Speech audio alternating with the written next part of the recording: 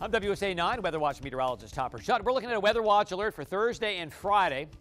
Primarily rain. At one time, it did look like a big snow, but the last 3-4 days, it has gone downhill if you're a snow lover. So let's talk about the American model, GFS. This is Thursday morning at 7 o'clock. It's still dry, mixed precipitation west of I-81. So you have a few hours early Thursday morning to drive. And if you're going to go north, you'll go away from the rain. This is at 1 o'clock. It has rain. It does have a mix.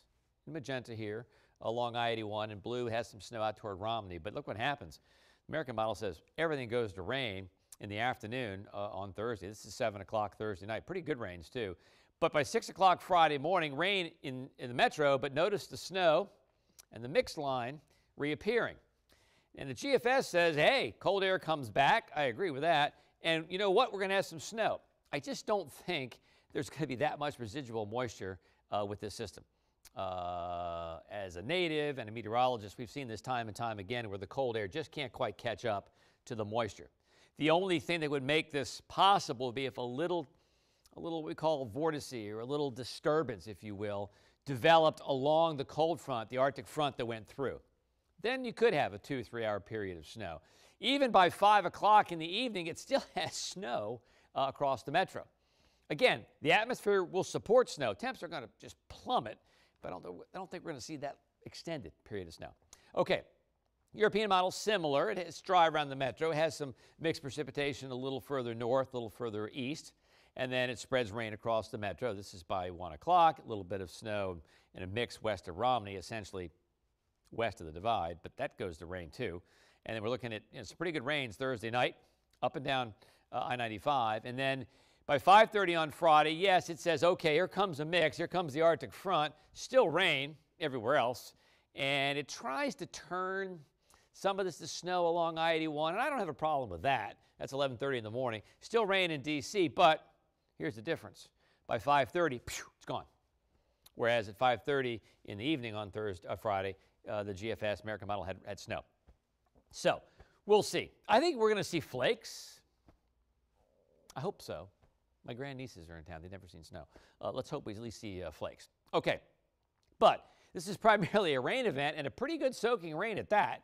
By the time we go through Friday evening, 1.2 DCA, 1.4 in Gaithersburg, Leesburg, 1.5 inches in Frederick, a little more up in Hagerstown. So a good soaking rain across the metro. Okay, so let's talk about travel. This is Thursday travel now. If you leave early enough and go up 95, you will miss the rain. You'll be ahead of the storm. But again, it's all rain, 51 in New York. There's that little mixture out toward I-81. If you're going to go west, out 68, you're going to have some problems early Thursday morning. You have big problems out in the Midwest. I mean, big problems. This is going to be a major storm for Chicago. We're looking at maybe blizzard conditions Thursday night into Friday. Winds could be 60 miles an hour. And look at the cold air, 7 degrees in Kansas City. That is some pretty serious Arctic air, and that's rolling in here. No matter what happens Thursday, Friday, that Arctic air gets in here. Down to the south, it's mild with some showers. Not a huge problem for Hartsfield, but, you know, still, rain can slow folks down. And the wind in Houston and Dallas could be a problem flying in or out of those airports, too. Pacific Northwest, your eyes do not deceive you. 22 with snow in Seattle and Portland, clouds in San Francisco, sunshine in LA. So pretty quiet along part of the coast, but snow in Seattle.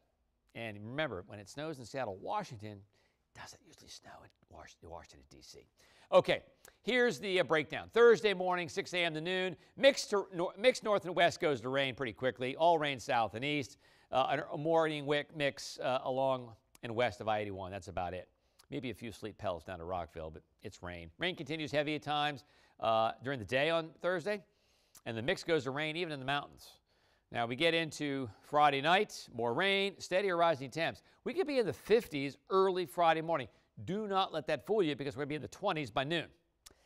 Then by 7 a.m. to noon on Friday, winds gusting 20 to 40, falling temps. Rain could change to snow before ending. But one thing is for sure, a soaking rain on Thursday and Arctic air barreling in here late Friday morning.